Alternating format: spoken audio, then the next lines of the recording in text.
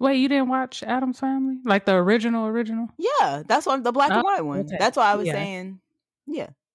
I'm assuming, again, when I add these notes, I'm just assuming maybe everybody doesn't know. Or like maybe we have a younger audience. I'm hoping, come on. Young audiences. What if our age range is like 40 to... Wait, no, 30 to 60? I was going to say, the way you've talked about old people, I don't think old people fuck with you. Like true. And I don't fuck with them. Old people, I mess with you. JK. I'm not even... I won't even call you old. Mature people, because I'm in a developmental class and I know that you are mature. So anyone 50 and up, you are welcome here. This is a safe space. I am just joking. I really don't hate old people. Oh, where was I? Oh my God. I don't remember. Okay. Oh, Antron later moved. That'll probably make the beginning of the episode. I was like, the last few episodes, the beginning is just me saying something mean. So people gonna think I'm mean for real. That's funny though. Okay, get it together.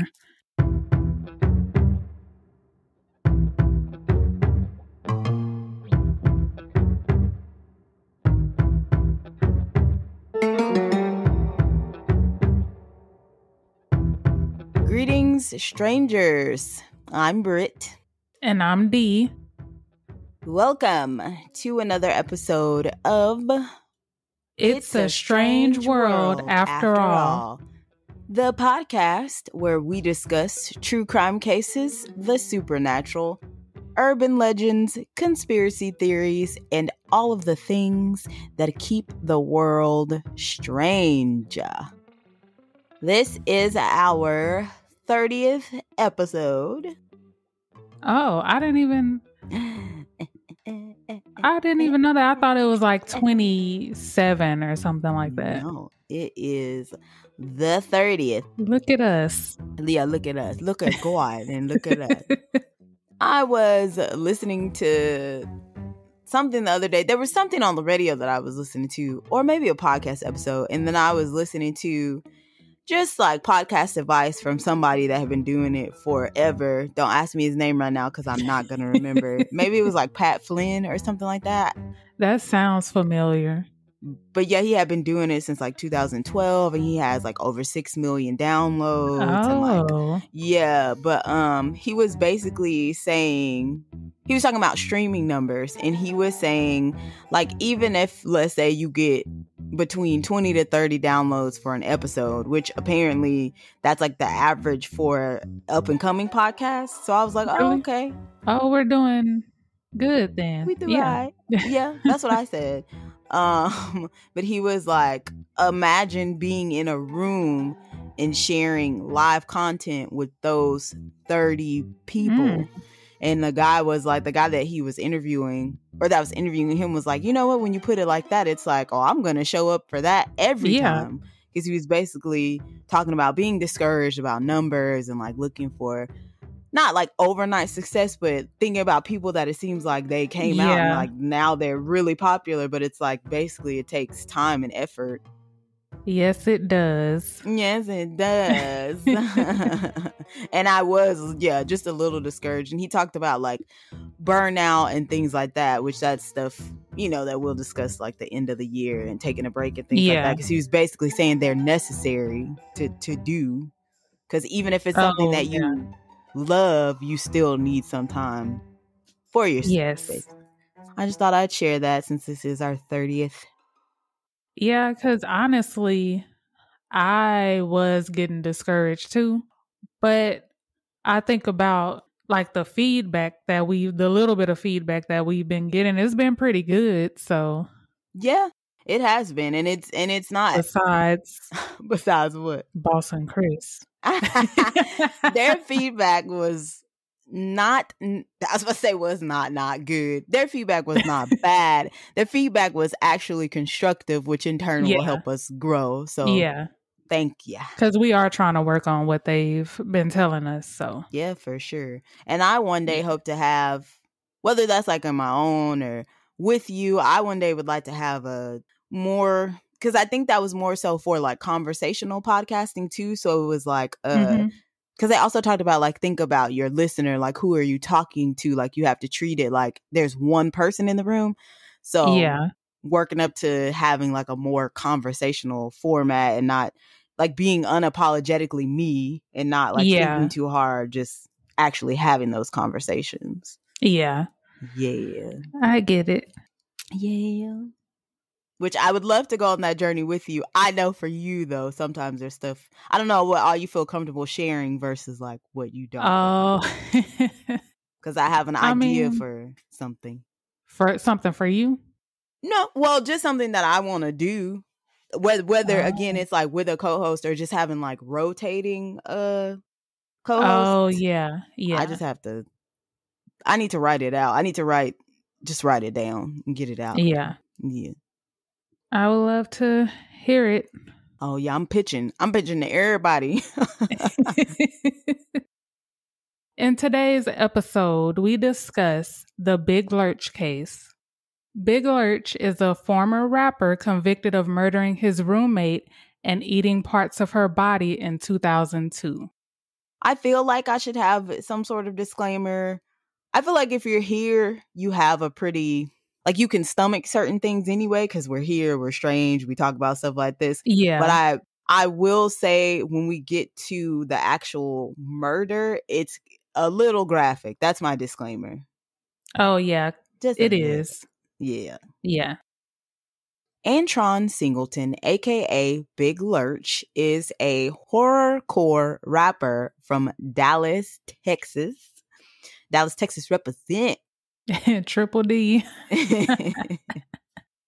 Horrorcore, also known as horror hip hop, horror rap, death hip hop, or death rap, is a subgenre of hip hop music based on horror themed and often darkly transgressive lyrical content and imagery. So think like Tyler the Creator, Ghetto Boys, Eminem, and DMX, just to name a few. That's style of rap. Yeah. Mm-hmm. I love it. If I do say so myself. It's an acquired taste for sure. Yeah, some of it is extreme. So I'll stick with my Ghetto Boys. That's about as much as I. What was that? What, there was this one song by Slim Shady, Marshall Mathers, and it was like when he like kills or like it's just like really graphic. Like he talks about Haley's mom, which is like his daughter's mom. Oh, what and he was talks the name about, of that song? I don't remember, but I was just like, whoa, this is a lot. Yeah. And for kids to know word for word, because I bet millennial kids know word for word. Yes. Antron was born September 15th, 1976, and grew up in East Dallas. East Dallas it's weird because on one side of the street, you'll have these huge mansions, and then the other side is like the projects. Yes, it is really weird. Washington, D.C. is like that. So like across from the White House, there's like these projects that look like good times. For real. No, what? It is pretty funny. It looks like, I said, why I look like I'm in an episode of Good Times. And what I've noticed is that oftentimes in like well-to-do neighborhoods, you see like these pockets of poverty. Yes. And I'm just like, how, if you paying these property taxes, which I guess maybe there's like semantics and policies, like maybe there's like lines, you know what I mean? So like it cuts off at a certain part. But I'm just like, it is. Yeah. Child, still do something. But that's neither here nor there. We out on a whole nother subject. I mean, if you're from here and you've seen East Dallas, it'll be relevant to you. Yeah. When he first started out, he performed under the name G Spade, but later changed it to Big Lurch, inspired by The Addams Family. The Addams Family. Great show. Did you hear my snap? Could you hear it? Yes. Oh, okay. Big Lurch from the Addams Family. That's the really big dude that resembles Frankenstein, right? Yeah. He's like, is he like their butler Yeah. or something Yeah. like that? Okay. Antron later moved to California to help with his music career. He worked with rappers like Mac Dre. I think I heard of him. Mm-hmm. Looney Coleon, RBL Posse, and Mystical. Mystical is horrorcore, right? Technically? I think technically he is. Yeah. Well, in so it's tough though because I don't know that all of these people, especially like the ones that went more mainstream, that all of their music is considered that genre of music. Yeah. But maybe that's like how they started. Oh, Yeah. okay, yeah. And I slightly remember the song with Mystical because you can find it on YouTube though. Okay, I'm gonna look it up because I don't remember. It's pretty good. It's called How We Comin' or something like that. Yeah. Okay. I think that's the name of it. Yeah. He was in an Oakland-based rap group called Cosmic Slop Shop and had a minor hit with the song Sinful. The group disbanded shortly after. Cosmic Slop Shop. Okay. That's a great name. It's an interesting name. I like it. In 2000, Antron was driving home from his 24th birthday party when a drunk driver crashed into his car, leaving him with a broken neck. While in the hospital, he was heavily medicated for pain. That pain would stay with him, which led him to start using PCP for pain relief. PCP, also known as angel dust, is a hallucinogenic drug. It can also work as a stimulant, anesthetic, or painkiller. It has psychological effects linked to bizarre, violent, or psychotic behavior. And this is going to be a whole nother thing, but that's how a lot of people get hooked on drugs because they get in these accidents and they get prescribed these strong painkillers and they get addicted to it. And then when they can't refill their prescription, they go looking for something else. Right, because they're already addicted to the drugs that you've given them. You don't have any outpatient, you don't put them on any care or anything to detox or wean them off. And a lot of them are still in pain. So that's funny because I was watching Aha, ironic. I don't know, not funny, haha. No, but I was watching a documentary on Netflix. I'm gonna have to go back and watch it because I was halfway paying attention to it. But I think it was called The Pharmacy, or it's about a dad that's trying to get justice because his son was addicted to crack, I believe, and then ends up being murdered or something like that. But he was like a full-on drug addict, and it was because he had gotten into an accident, gotten addicted to opioids or painkillers, and then they just discarded him like they do everyone else. Yep. I'm gonna have to watch that. I can since I mentioned it, I'll put it in the episode details. I just, of course, don't remember the exact name, but it has something to do with pharmacy. So because I think the dad actually worked as a pharmacy tech, or he worked in a pharmacy. Yeah, it's pretty cool. On April 19th, 2002, Antron met up with a man named Thomas Moore to smoke PCP. Antron knew him from the music industry, and they would eventually become roommates. Thomas's 21-year-old girlfriend, Tynesha Isius, also lived with them. I know I'm probably pronouncing that wrong, so I apologize. And if it's right, let us know. Shout us out. We deserve it. If she's right, we deserve a pat on the back. Antron claimed that Thomas kept giving him PCP all day. The next day, Antron was experiencing overwhelming pain and realized that he was out of PCP. He went home to get more drugs from Thomas, but he wasn't there. Tynesha was home and he pushed past her and forced his way in. When she started to scream, Antron beat her until she was quiet. So, as all of this is happening, he's still high from the day before. Right.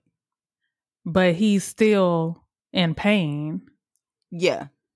So drugs are confusing. Drugs are confusing. Because he was, initially he was using it for pain. Right. But maybe he was immune to it or something. I was going to say maybe by this point, and especially you're talking about he was giving him PCP all day. Maybe he had built up like some sort of tolerance to it. Yeah, that's what I'm thinking. Antron continued to look for drugs, but couldn't find any. So yeah, he was pretty desperate at this point. Yeah. He then went to the kitchen and grabbed a large knife and began to stab Tanisha repeatedly. He sliced open her chest and pulled out her right lung and began to eat a piece of it. When he was done, he took off his clothes and ran out of the house. Tanisha's friends saw him running down the street naked and covered in blood and called the police. That's crazy. Yeah. You remember... I was just about to say that. Go ahead. But this was in Cherokee, right? Mm-hmm. Yeah. We were just sitting there, like, I think we were just sitting on the porch, chilling, and all of a sudden we look up and there's this naked man running around. Yeah. So I think that's what he was on, too. I think so, too. Just for context, we were kids. Yeah, we were. Like kids. Like, yeah. Not like young kids, but you see a naked man and you're just like, whoa, what is happening? I couldn't remember like the exact year, but when I heard this story, I was like, where did they live? Because it had to be around like early 2000s, mid to early 2000s when that happened to us. Yeah. Yeah. But yeah, that was the day I was like, oh no, ma'am. I didn't know, of anything that would ever make you do that or feel like that, or that's scary. That is.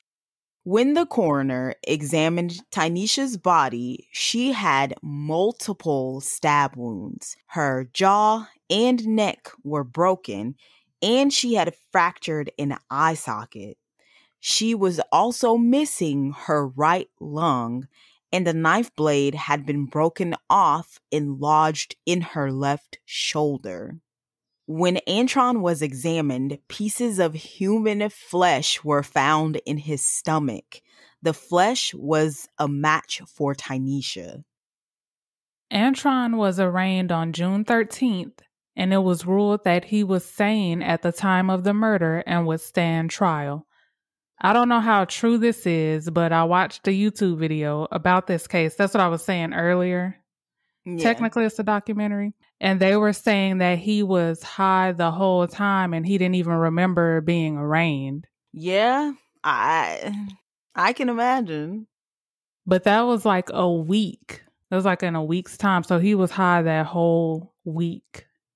Like from because they arrested him, right? So it had to be from the day that he was smoking PCP all day. You smoke PCP, correct? Yeah. You can smoke it. Oh. Yeah. It's different ways. Okay. The owner of Antron's record label, Milton Grimes, was his defense attorney. I don't like that name. It just sounds shady. Grimy. Yeah. That too. Shady McGee. Milton Grimes argued that Antron was in a psychotic state due to his use of PCP the night before the murder. The court ruled that his claim of insanity was not a satisfactory reason for committing a crime. The DA argued that voluntary drug use cannot be used as grounds for an insanity plea in California, and the judge agreed. How do you feel about it? It kind of makes sense. So it makes sense to me. Yeah, that's why I was saying it sucks. It honestly sucks. Like this whole timeline of being in an accident that you didn't cause, having to Yep. take these painkillers, becoming addicted, not getting help from the healthcare system or not getting help from the hospital, and then getting addicted to drugs, and then Mhm. this This happens. happens. Yeah. And I'm sorry, it is honestly insanity. It is a temporary moment of insanity. Like, if especially if it is like a psychedelic drug, or he was hallucinating. He Yeah. was not in his right state of mind, but unfortunately you voluntarily took those Yeah. drugs. This whole thing is just sad. It is pretty sad. It took the jury less than an hour to find Antron Singleton guilty of the murder of Tynesha Isius. On November 7, 2003, Antron was convicted of first-degree murder, torture, and aggravated mayhem. Tynesha's mother filed a wrongful death lawsuit against Antron, his bodyguard, Stress Free Records, Death Row Records, and Tynesha's boyfriend. So apparently she just threw Death Row Records in there just Mm-hmm. because Suge Knight was like, I don't even know these people.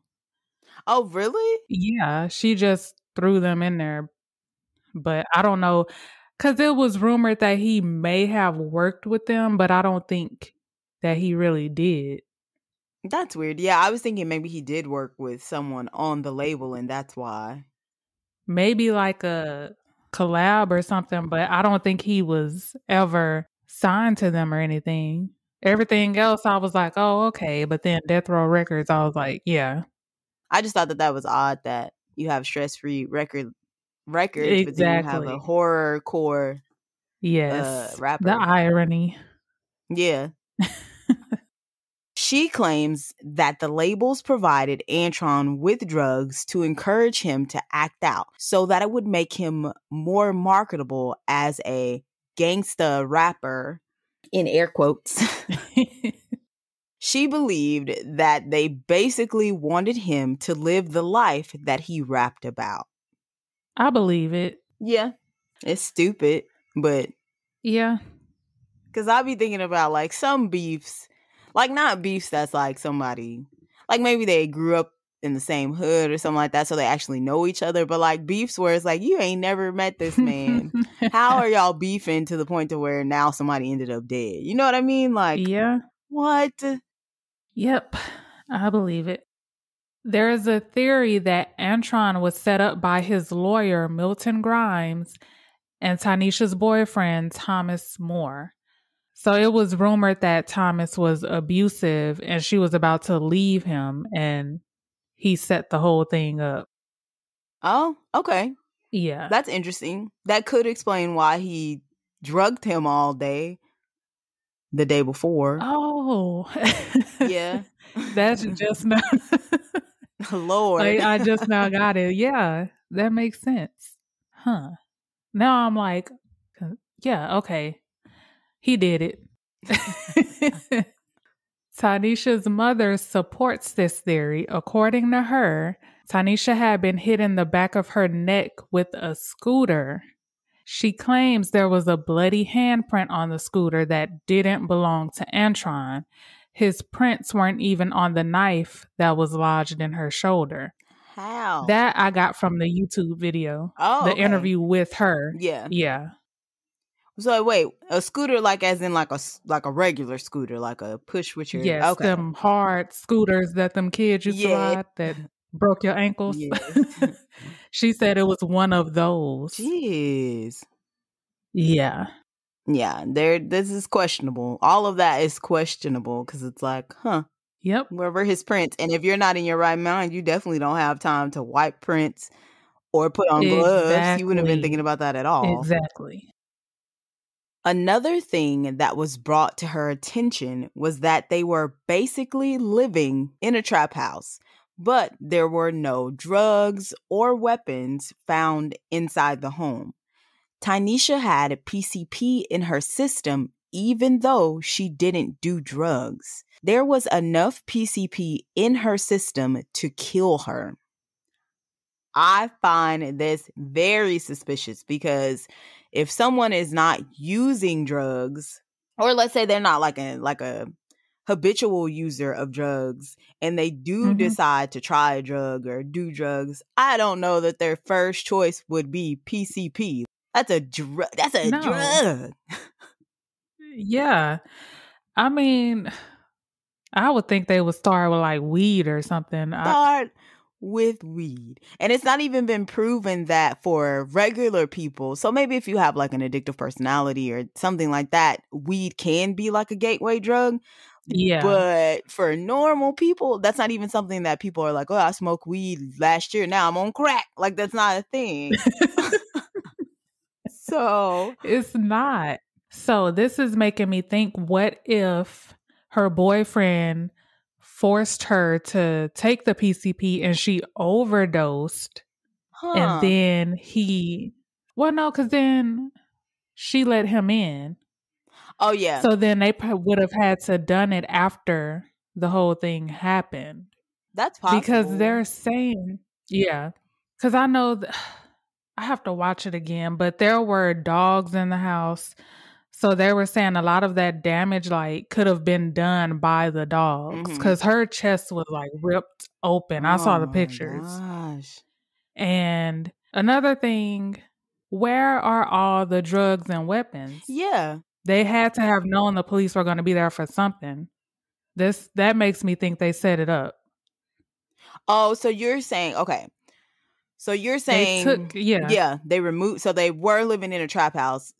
And then they Mm-hmm. took all of like the drugs and weapons out before it happened because they Yeah. knew. I got what you're, okay. I got you. Yeah. Yeah, it's a possibility. There were bloody fingerprints, footprints, and other DNA found at the scene, but all of it mysteriously disappeared. How? I don't know. When Antron was arrested, it was said that he was covered in blood, but in the photos, there was only blood around his mouth and a few drops on his chest. That's true, because I saw those pictures, because they took pictures of him while he was still naked and all that. There was no blood. Huh. And It you, was just like, huh? no, go ahead. Go ahead. I was just going to say it was just, like they said, just a couple drops. That's it. That doesn't make any sense, especially if you supposedly tore into this woman's chest and then ate a piece of her. Yes. That's Yeah. weird. Because of all of this, Tanisha's mother doesn't believe that Antron murdered her daughter and thinks he deserves a new trial. And This is coming from her. that's okay. This is Oh. coming from her. No, I was just about to say that. That's why, because I'm like, and this Oh. is coming from her mother. Like, if her mom is saying that she doesn't feel like Antron is guilty, you would think that someone, like a family, could be so desperate or so emotional that they would just want to have anyone locked up, because he seems like the obvious, for Yeah, something this heinous, for real, because it's a pretty gruesome crime. But it is. even she is saying, hey, this doesn't add up. Like, 2 + 2 is not equaling 4. So I have questions. And it's so many questions. Like, so the documentary, I cannot remember the name of it. I think it may be called Rhyme and Punishment or something like that, but it's Huh. on YouTube. Okay. So the whole documentary I can't find, because they're talking about maybe 3 different cases, but they show the full segment from his case. Oh, the okay. interview with her mom and everything, the interview with him from prison. Only thing, they do show her body. That's how I saw her body. Oh. So if you can't take stuff like that, because it was bad. They don't blur it out? No. Oh my goodness. Yeah. But if you want to know more about it, that's the only thing I found as far as like a documentary. There are other interviews with him from prison on YouTube. So all you have to do is put his name and they'll come up. Okay. I'm going to look into it, because I saw it. I just didn't get a chance to like sit down and watch it. So I'm going to sit down and watch it. Antron is currently serving a life sentence without the possibility of parole. Yeah. Yeah. I mean, I feel like, as far as like Any theories or final thoughts or anything? I honestly, especially if this is true, if all of this like evidence that she's saying that doesn't exist or like that's inconsistent that Tanisha's mom is saying, I'm thinking that it is possible that her boyfriend is responsible and just set Antron up because he was an easy target. Yeah. And not only that, he was, I believe, he was part of the record label too. So he knew. The thing is, they think that him and the defense attorney did it. That they were in cahoots. Yeah. Yeah. And any other time, I would be like, okay, lock him up. But if her mom is trying to get him out, something's not right. Yeah.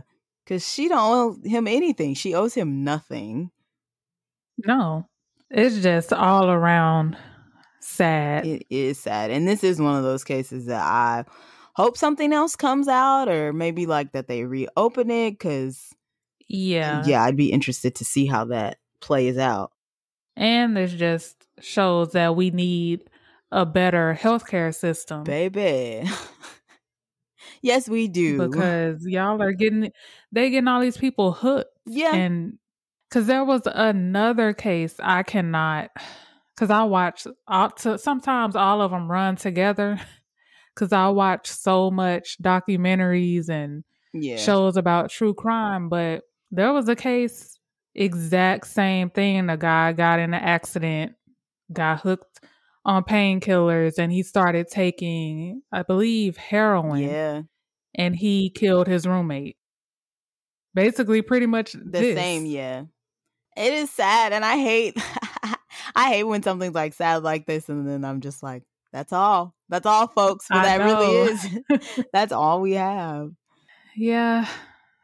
I'll keep looking and see if there are updates, but so far, there's no advances or anything. They felt like it was open as shit. They debated for hours. Yeah. Be sure to follow us on Instagram at It's a Strange World Podcast and Twitter at Pod Strange World. Also on Facebook at It's a Strange World After All. And even though it's currently under construction, go ahead and follow our new TikTok page. It's a Strange World After All. Be sure to keep up with us on Instagram for those hashtag Myth Mondays and hashtag Strange Saturdays posts. Yes, we would love to hear from you. Yes, you, in your home, in your car, at your job, wherever you are listening. We would love to hear from you. Tell us what you think about this case or any of the cases we've done so far. And with regard to this case, if you know some more or have some more information on it, definitely reach out to us, because we're curious to know. Also, if there is anything at all in the world of strange that you would like for us to cover, let us know. Even if you just want to say, hey there. Thank you for tuning into another episode of It's a Strange World After All. And thank you so much for keeping it strange. For keeping it strange with us. Tied and all. Yes. I think we did good though. Yeah, I will say, like your coworker said, and like you've said, sometimes as a start of doing the show, I'll be like, I don't think I'm gonna make it. But then once we get into it, I'm just like, okay, this is we good now. Because I was glad when you texted, because I was still sitting up here mad about my job. Oh, thank God. It'll take my mind off of it. Yeah, definitely. Yeah. Oh, thanks. It don't have, it? Yeah, that's it. Oh, I can stop it. Okay. Yeah. Bye. Bye.